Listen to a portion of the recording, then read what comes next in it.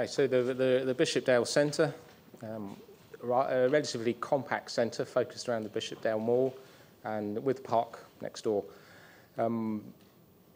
Relatively consistent street network around the centre, which gave the accessibility criteria a quite circular shape around the centre itself. So again, a driver here, as with many of the other centres, is a supply issue. Simply proposing to look at all of that area for medium density would perhaps put too much supply into that particular area.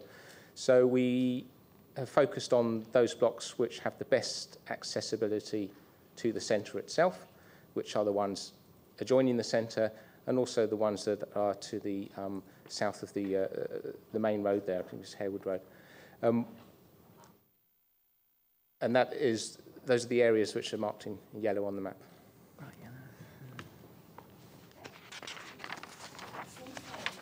And done the sort of the broad sweep, and then listen to what's happened, and then cut back to the slightly more finessed version. It hasn't just been on the basis of community comment. No. That has been one factor, but there are other environmental factors that have been considered too.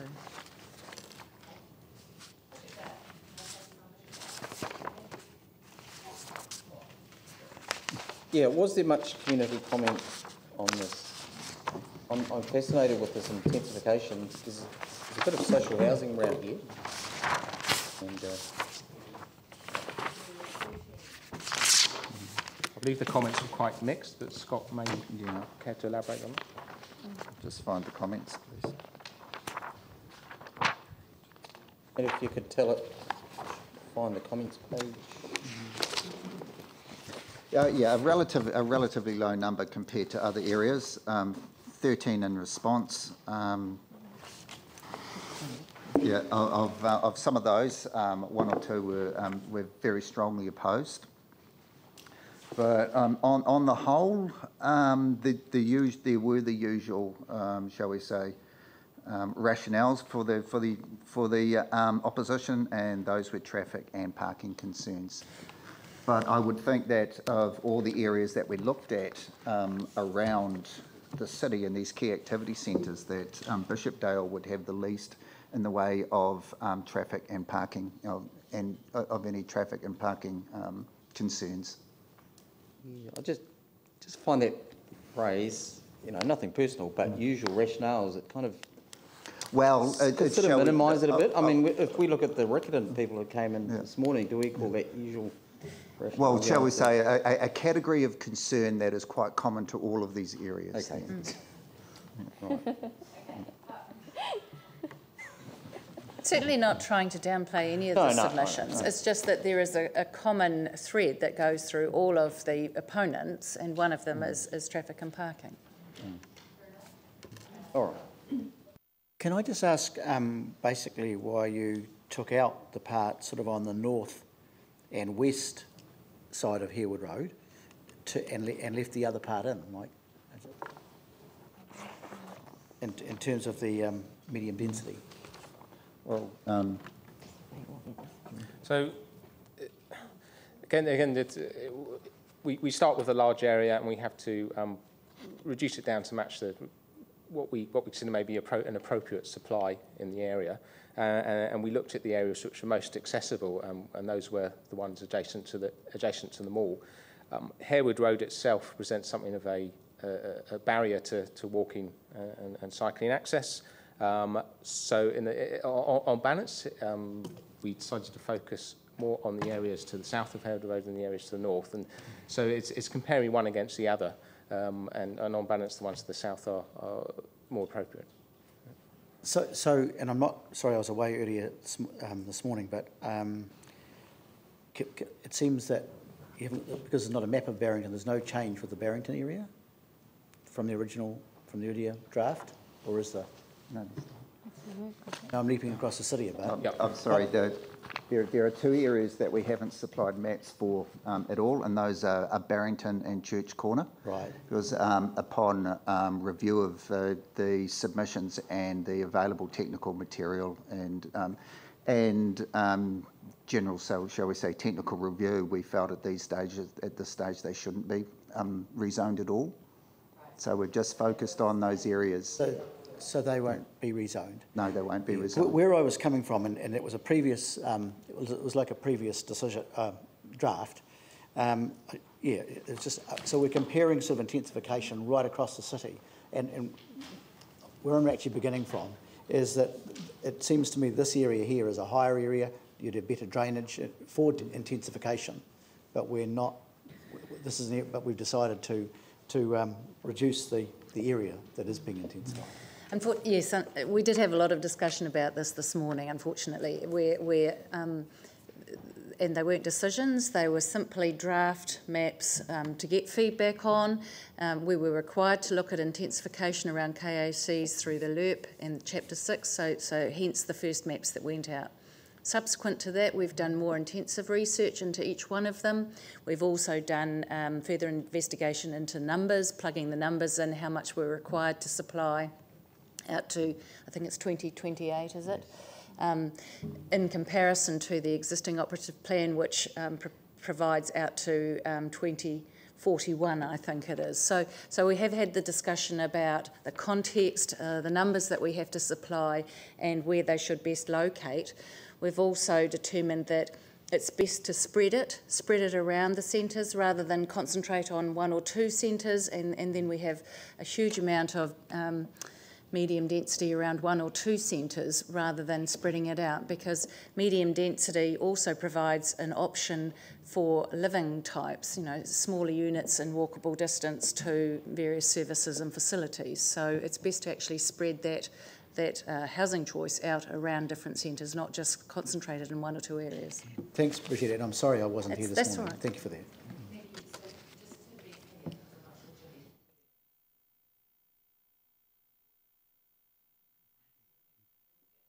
So, Church Corner and Barrington, no change is proposed, and what went out in the very draft thing has been reverted to where it was pre that.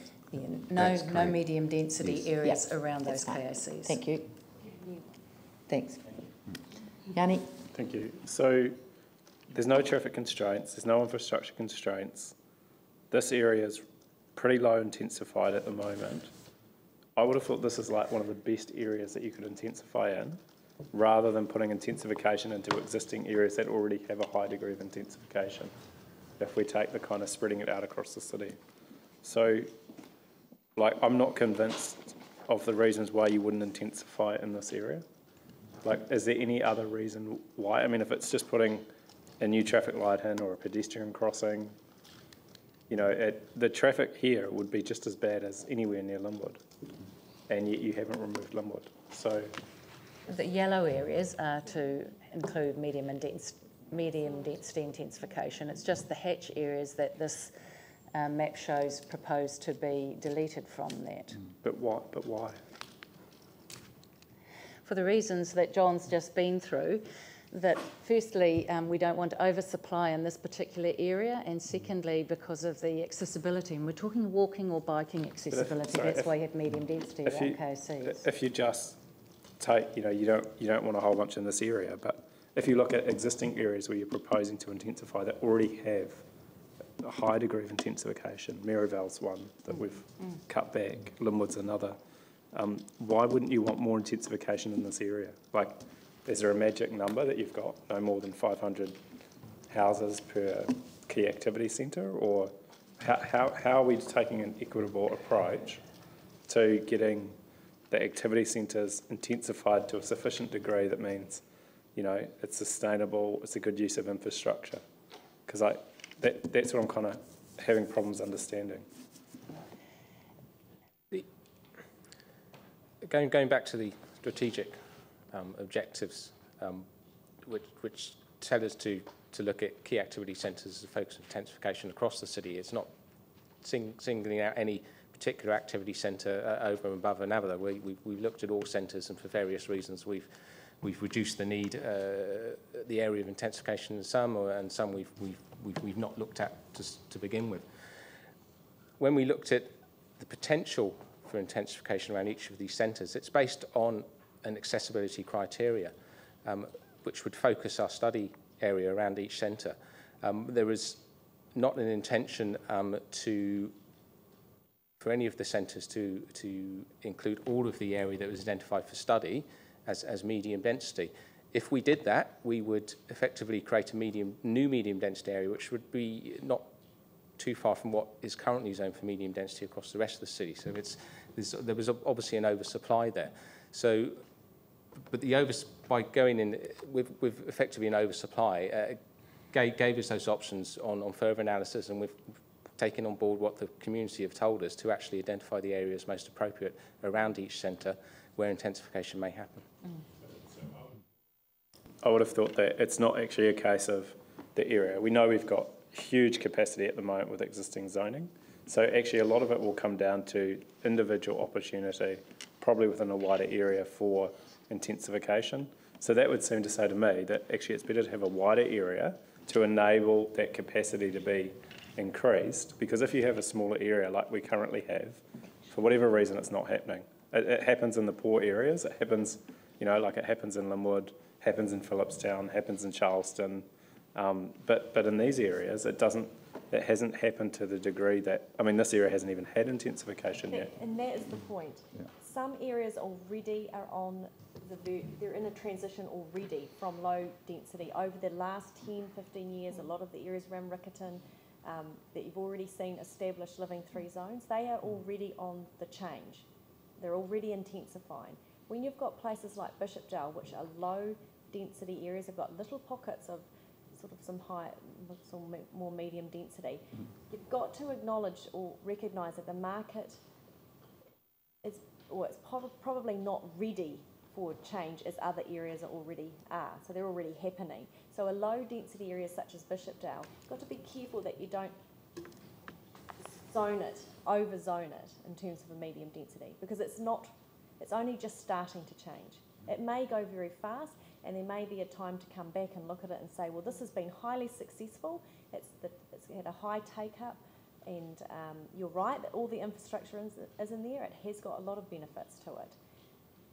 But it's still an option to go wider, but at this point in time, we've weighed all the factors up and just think it's just starting to change. So it's let the market see how it picks up on it.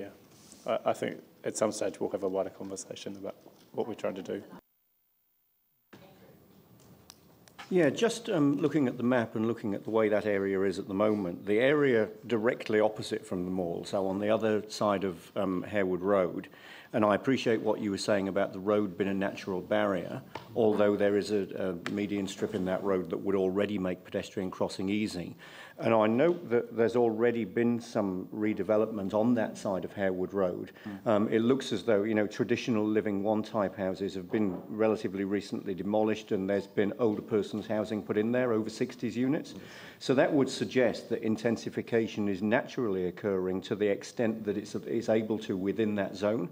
That would suggest to me that that block directly opposite the Bishopdale Mall would in fact be a good contender to be made yellow, because it's actually happening to the extent possible already.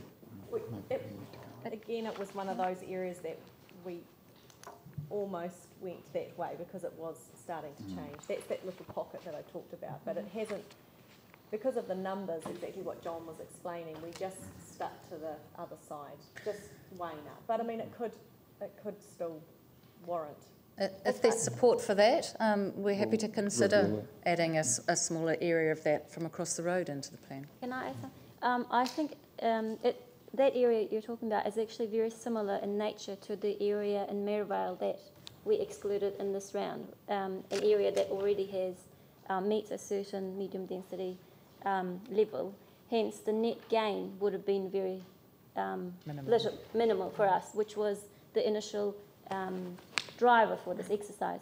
However, I think there is a discussion that you're probably going to have about perhaps it's not a bad thing to encourage it further in these areas where there's already uptake. So if you go that way, then both Maryvale, that section of Maryvale and this area have the same properties Yeah, so exactly as the comment I made about Merivale, where it's already happening organically, would make sense to zone that area so that we can legitimise what obviously the market is telling us is a natural progression for the area. Anyway, so I certainly would be in favour, just that block opposite the mall, of making that into a medium density zone. And if I can summarise just a couple of things in terms of oversupply. In terms of why not oversupply. So that's the question that we have asked ourselves. So, and we have two main answers to that as to why we don't oversupply. And one is that we can better target council's efforts if we have a more consolidated area. So if we're going to do street upgrades, street trees, then we can actually target that to where intensification can happen, as opposed to a large swathe of area where intensification may occur pepper-potted. And the second reason, very related to the first one, is that in the pepper-potted large area, one intensified development here, another one a kilometre away, was that from the public and through the public consultations, that was their biggest fear, that they would get one here, one another place without proper consolidation and working together, and it would. The comment was that it wouldn't help us with numbers, it would just annoy the neighbours. It becomes stark, the contrast. If you've got a whole street developing and there's a lot of investment drives investment, we all know that. So when you concentrate the investment in an area, for example, Merivale, that's exactly what's happened. It's been successful in that manner. Same with Riccarton. Similarly, if we just consolidate these areas a bit, then hopefully the investment is that same thing, and the effects on the neighbours start to become not as great when you've got a 2-3-storey house next to a 1-storey has more impact than when you've got the same type of development aside down the street.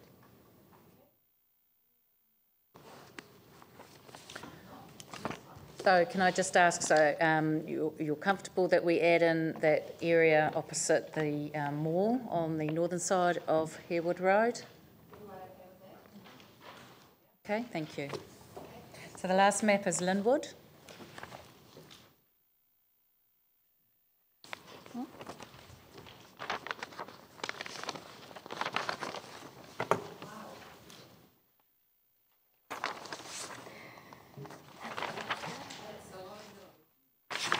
It actually sort of goes almost against everything you said when you're trying to concentrate it around a key activity centre away from main roads. We've got a huge amount of yellow on the opposite side of two major roads. We're well away from the key activity centre, which is Linwood Mall or Eastgate. What's the reasoning for such a large area to be intensified? So we'll let John speak to the map. Okay, so with Linwood, you've got some existing Living 2 zoning nearby. You have to the south of the mall, you have Linwood Park. Similar reasoning there as with Hornby, and you have pedestrian routes across which are not road-based routes. So there's some benefit there to the area to the south of Linwood Park.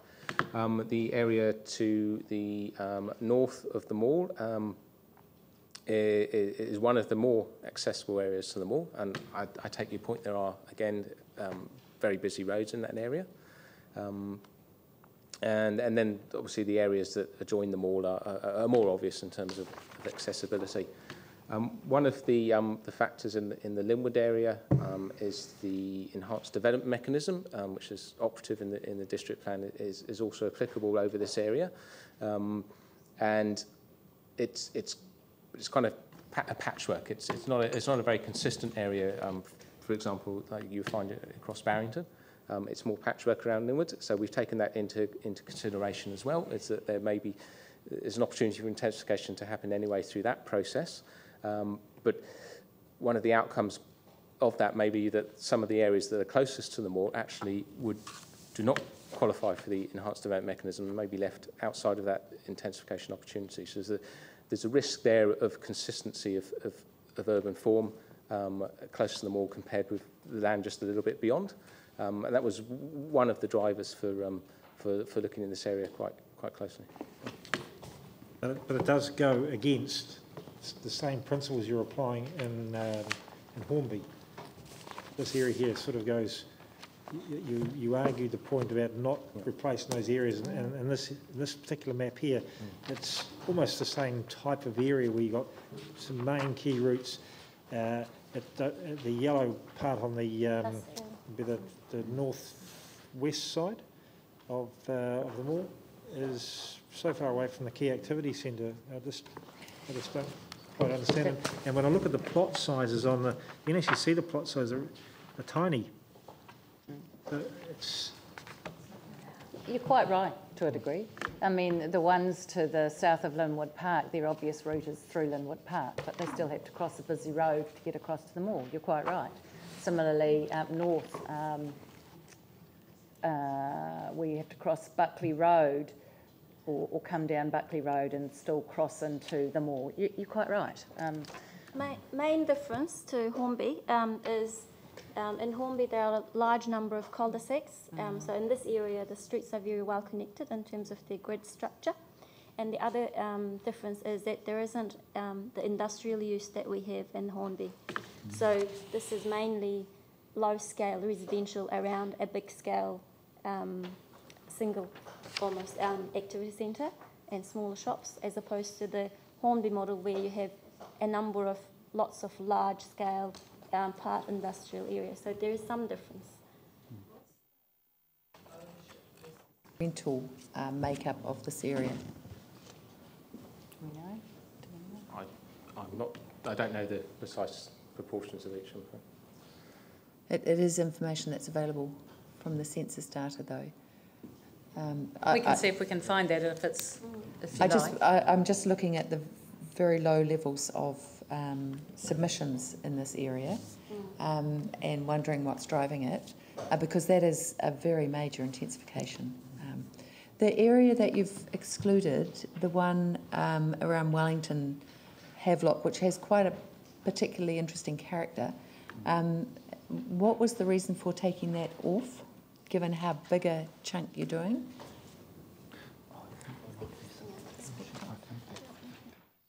The area that's been taken out, which is to the immediately to the west of the mall, that block there, partly there's an issue with access there.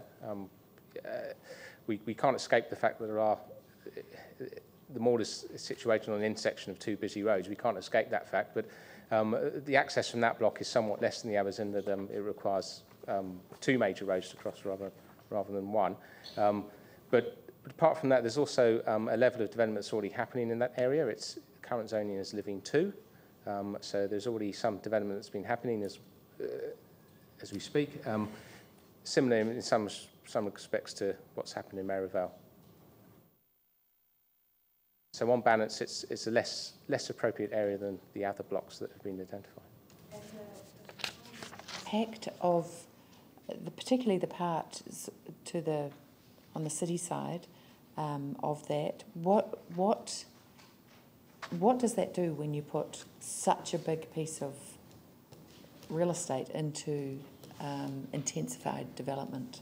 What does that actually mean to a neighbourhood? Yeah. Speak to them. Sorry, are you talking about the very west of the...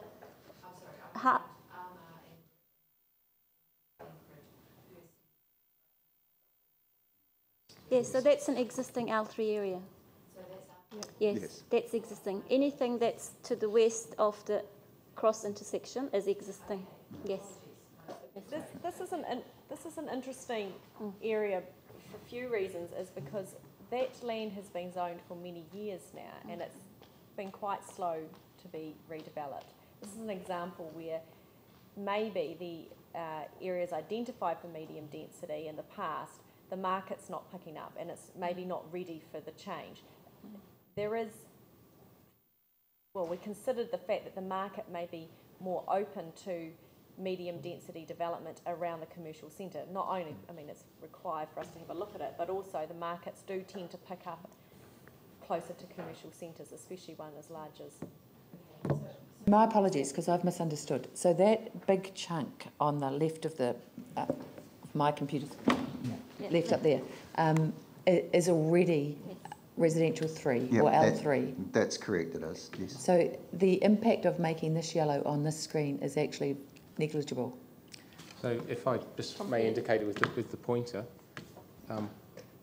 sorry, this area here, which I'm approximately outlining, is existing living 3. So that will transition to residential medium density, but it's effectively no change. This area here, here and here are the areas where the zoning will change either from living 2 or living 1.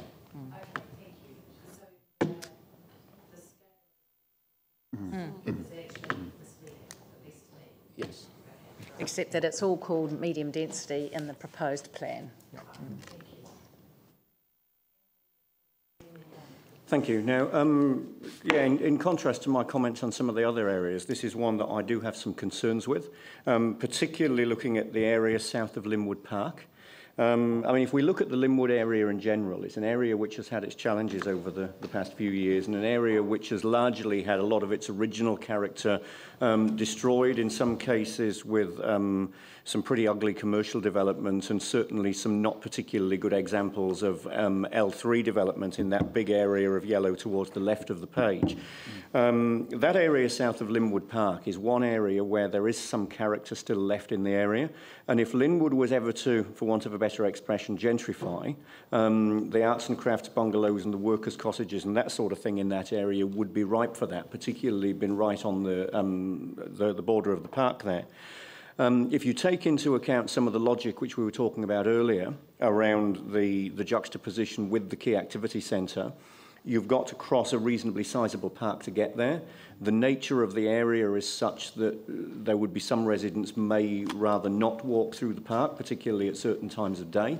I don't believe that the linkage is there to the mall in the way that it would be in some of the other yellow areas that you've got. So, you know, whether promoting this type of identification, intensification, and I identify that the land prices in this part of town probably would be lower than in some of the other areas that we were talking about, which in turn which would lead possibly to a rental type of development rather than an ownership development, which in turn may lead to a poorer quality development rather than a higher quality development.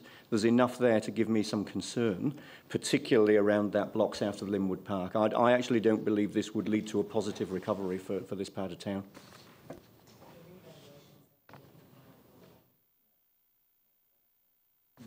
Yeah, land price is quite a big part of my thinking in what outcomes might in fact be.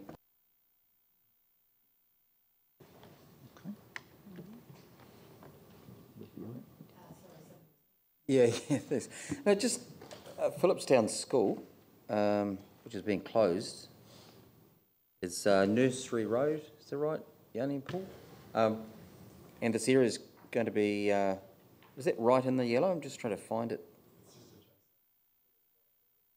Yep. Yes. So higher intensification, the school's going.